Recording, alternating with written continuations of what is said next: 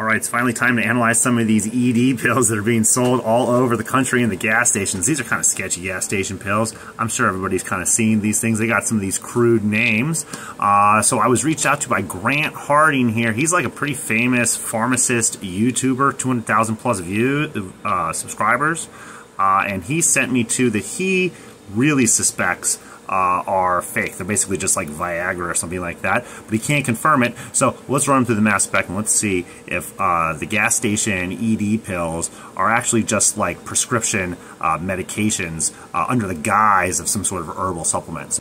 Actually, this one I was able to find here in Laguna Beach, and then these two Grant sent to me to analyze. So let's go ahead and take a look at these. And Sildenafil is just Viagra, but it's sold as a bunch. It's off patent, I think, so it's a bunch of different generic products that have it as well, including these Hims Viagra, and there's tons of these different products. However, these ones from the gas station are not supposed to have the actual prescription medication in here.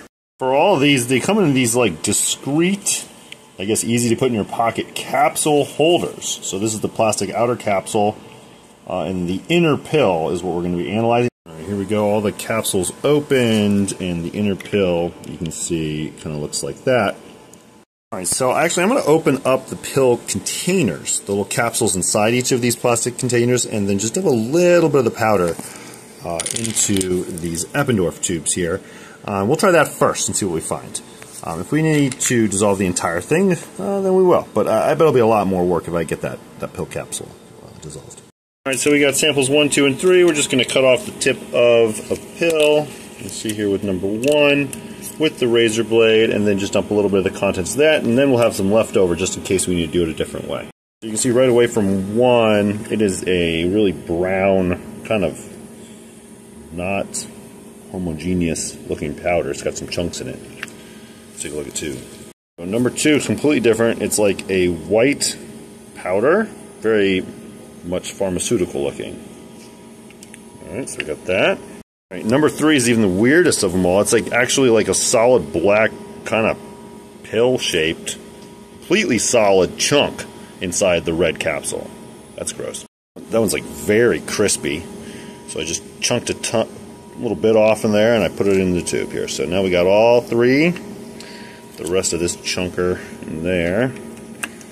There we go. So we have some leftovers in case we need it. And then here we go. We got 1, 2, and 3. I mean, these are very different looking. These are very different looking samples. All right, so we're gonna extract these. I'm gonna use a 90%. I'm going high percentage acetonitrile. So none of that like cellulosics or anything weird. That should dissolve any drugs. Is my thought. I'm gonna do a blank for everything. So we got a nice controlled blank. And so we're going to do 90% acetonitrile, 10% water for this first go at it. Alright, here we go. Oh my gosh. That solid chunky pill from the third one is like blue. Like super bright blue.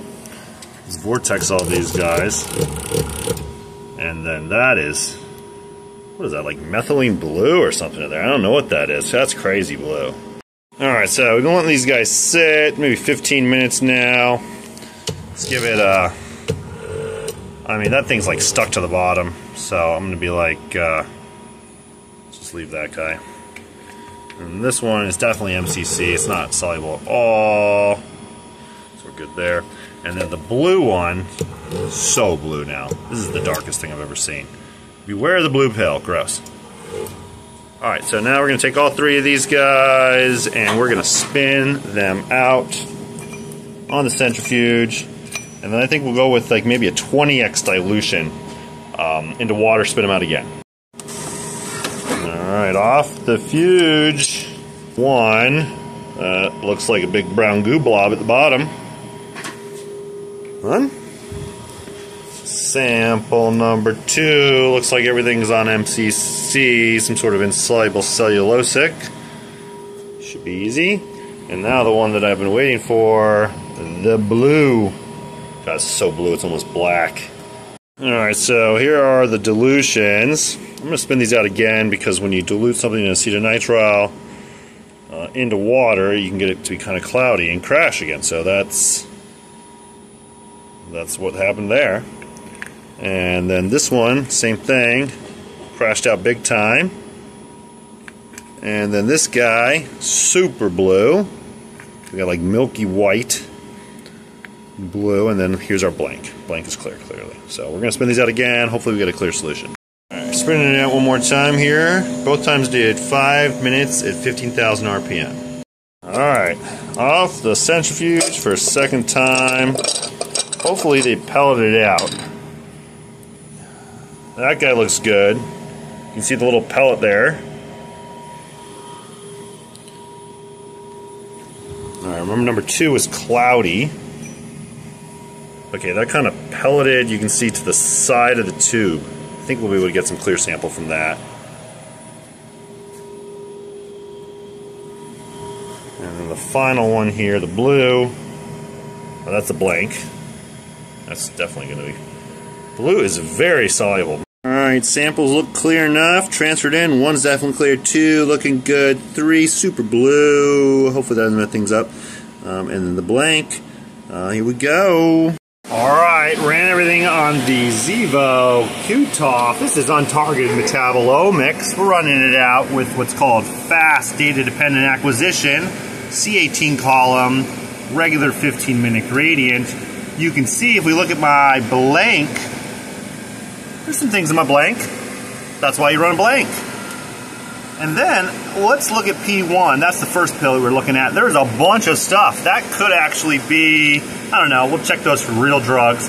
That could actually be what it says it is. Who knows? That's a lot of stuff. Could be a natural product. Let's skip over analyzing this one and go right to pill number 2. You can see in pill number 2, well, there's like literally just one big peak. I kind of overloaded it. That peak, clearly from the peak top, is at 475, and then you can see the exact mass there. If you search 475 into HMDB, 475, 2129, 1 ppm error. Exactly what we thought it would be. We're hoping it wasn't, but that is sildenafil. That is prescription medication, not allowed in over-the-counter.